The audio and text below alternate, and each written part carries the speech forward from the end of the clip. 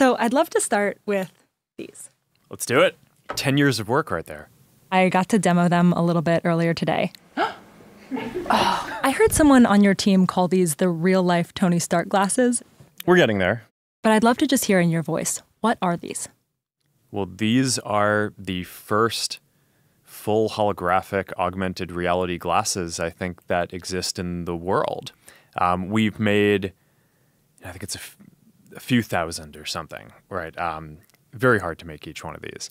But this is the culmination of 10 years of research and development that we've done to basically miniaturize all the computing that you need to have glasses, not a headset, but glasses that can put full holograms into the world with a wide field of view. So you can imagine sort of in the future, we'd be having a version of this conversation where, you know, maybe I or you are not even here. It's like one of us is physically here and the other one is here as kind of a full body hologram.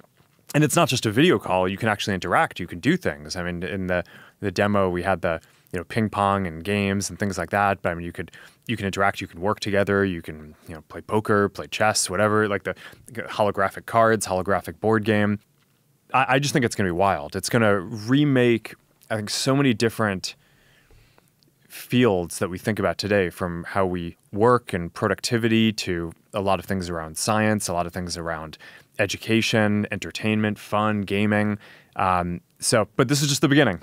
You know, this is the first version. It's a prototype version that we've made in order to develop the next version, which is hopefully going to be the consumer one that we sell to a lot of people. Why build these?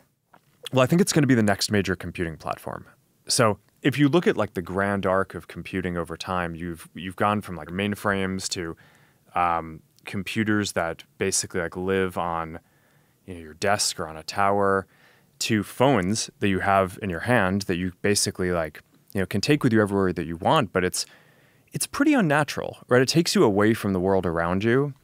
And I think that the trend in computing is it gets more ubiquitous, it gets more natural, and it just gets more social, right? So you want to be able to interact with people in the world around you.